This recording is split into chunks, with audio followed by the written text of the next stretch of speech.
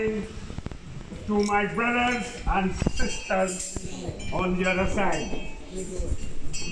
I will use on the other side because of the fact that it's two nations coming together as one. I pray God and thank Him for your safe arrival. And I ask Him to guide you all throughout the day so that we can come and give the Lord thanks and praise. We were expecting your arrival.